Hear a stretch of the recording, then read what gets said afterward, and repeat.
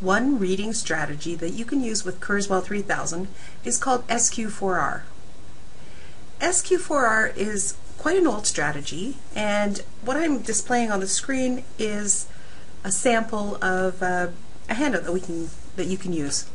The S stands for scan or survey, Q is for question, then we have 4 R's: read, record, recite, and review. Although there are many reading strategies out there, this is just one that you can use. So I'm going to go through the strategy and then show you how I could use that with Kurzweil 3000. The first thing that we could look at is the table of contents, or the table of contents for the chapter. Read the headings, look at all the diagrams and pictures. What that does is it gets your mind in gear, ready to read the information. It allows your brain to access information that it already might know about the subject. The next thing we do is, as we're reading, we make up questions about what you think you're going to be reading. And we're going to use the sticky notes and footnote features in Kurzweil in order to create those questions. Once we're done that, we're going to extract those notes, and then we'll have a practice test. Now, of course, if we read and we find that the question is not the right question, we can always change the question and then extract the file and have a new practice test, so there's no problem there.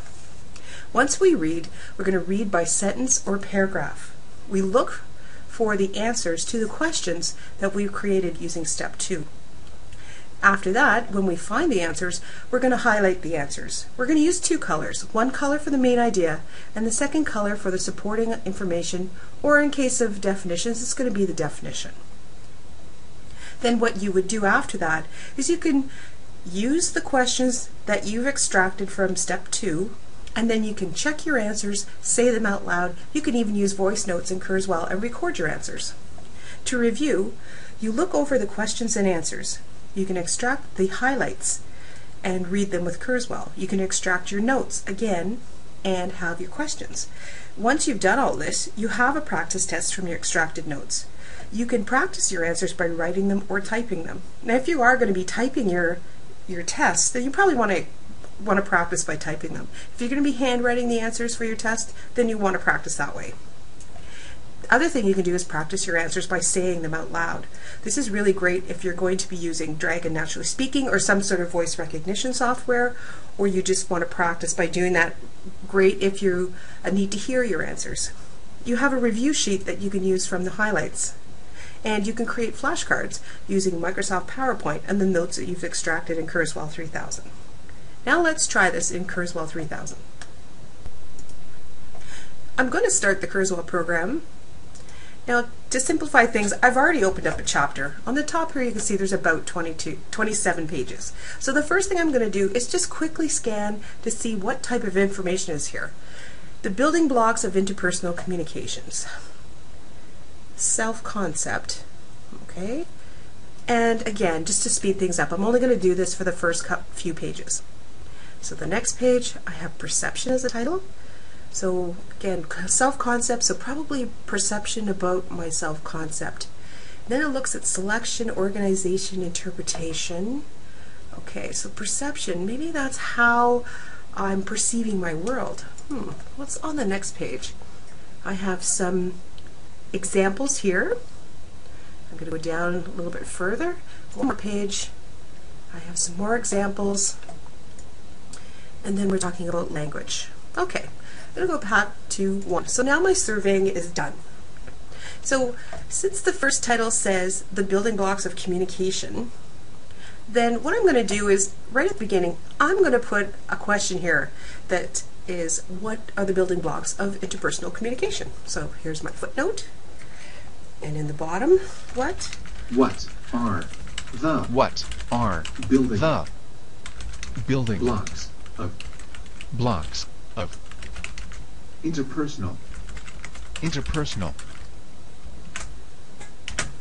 the building blocks of interpersonal. What are the building blocks of interpersonal communication? So you'll notice that Kurzweil is automatically reading as I type. I could change that, but for now I'm going to leave that. So I'm going to close my footnote.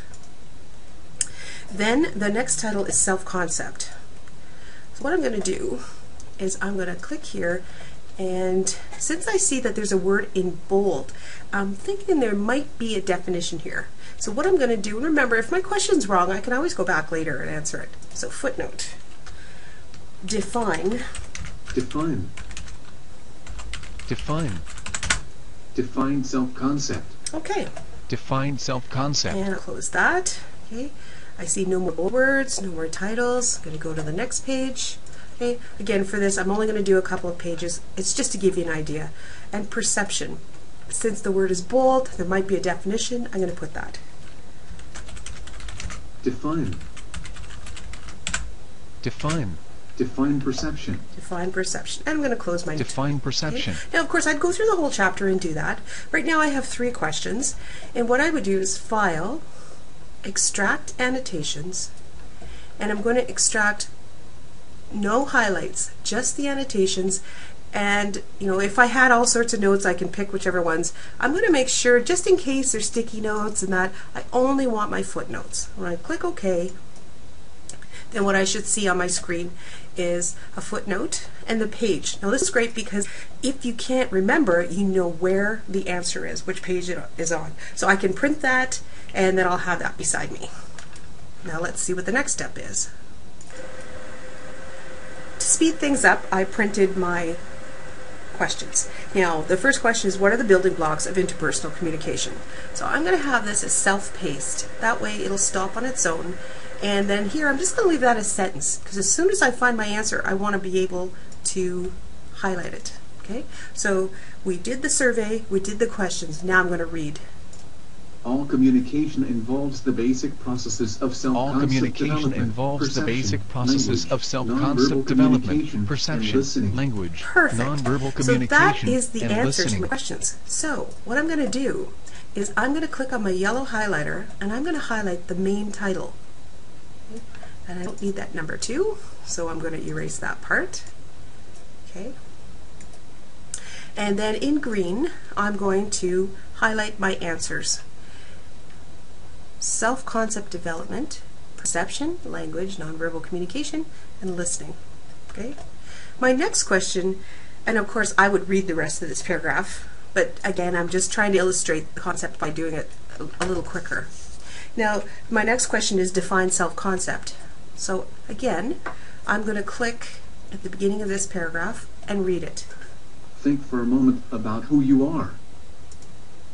Think for a moment about who you are. Your self-concept is your awareness and understanding of who you are as interpreted Your self-concept is your awareness and understanding of who you are as interpreted and influenced by your thoughts, actions, abilities, values, goals, so again, my main and idea ideals, is self-concept. and by other people. And again, that's going to be yellow because that's what I chose for my main idea.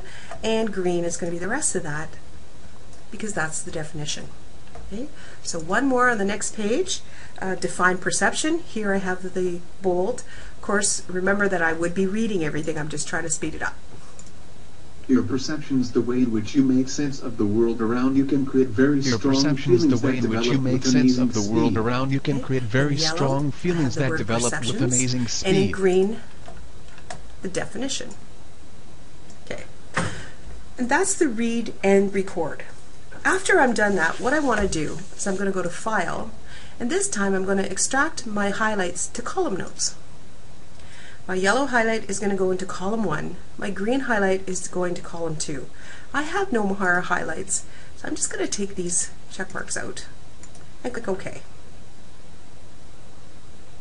Now as I look through here, anything extra I don't want, I can get rid of. I don't really need this third column at this point, so I'm going to right click on it. I'm going to hide the third column. Okay, and again, you know, I can cut and paste or move this to wherever I need it. And the other thing I could do is I can actually select all of this and copy it and put it right into Microsoft Word. But for today, if I wanted to know the building blocks of interpersonal communication, I can cover the second column and then I can try to practice. Okay, there's several things in there. One is perception, there's self-awareness, or self-concept. What else is there? Show the second column. Language, nonverbal listening. Okay, let's cover that. And then again, I can repeat that. This is an excellent way to start to study. And I want you to realize that I've only had to read this once. My study notes are developed, my practice test is developed, and I'm also getting a great understanding of the material. A final thing I would add would be to put in here examples. Okay, so I'm just clicking and typing, and you can type your own example in here. And that's how you can use SQ4R to help you to read and to get ready to study.